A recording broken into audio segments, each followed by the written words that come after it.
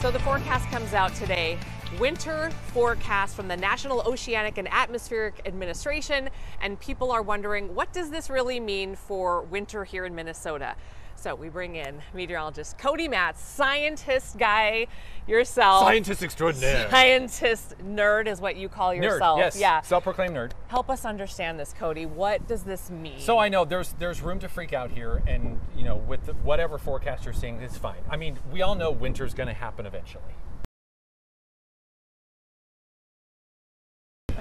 So what NOAA does, so it's a subsect of NOAA, kind of like the National Weather Service is. It actually comes from the Climate Prediction Center. So they work like the National Weather Service, except they do climate, long-term averages, long-term season outlooks. And so this time around, it's obviously the winter outlook, which is obviously, it's your winter months. So this doesn't include November, this doesn't include March, this doesn't include April. This is winter months, December, January, and February. And so they look at probability. What is the probability of having below average, average temperatures, and above average? And they do the same thing for precipitation. And their forecast for parts of Minnesota is, on average, you look at probability, there's a slightly higher probability of below average temperatures and above average snowfall. Why? Because we're heading into a La Nina year. And in the average La Nina year, we get slightly below average temperatures and slightly higher snowfall totals.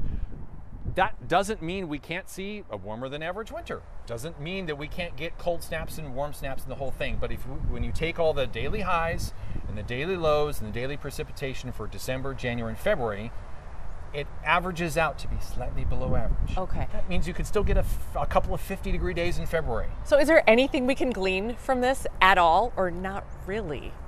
Not really. Okay. I mean, there's no big signal for something really warm or really cold or lots of snow. It really all depends on patterns.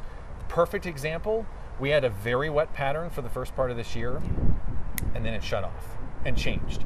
And so it's kind of whenever that change occurs will depend, I think, on how cold we are and how much snow we get. If we continue our current pattern all the way through December, January, February, we ain't getting a lot of snow. Okay. But if it shifts and it changes and we see that coming, that's one of the things we talk about as meteorologists. We can see some of these patterns coming, then you can make better predictions, especially near term, 2 and 3 and 4 weeks out. Okay, so don't freak out. Stop freaking out. Stop freaking out. Winter will be here eventually. It's gonna, and I know you're super excited for it. Thank you for helping us break this down and understand what this all really means. Anytime. Okay, all right. We'll be right back.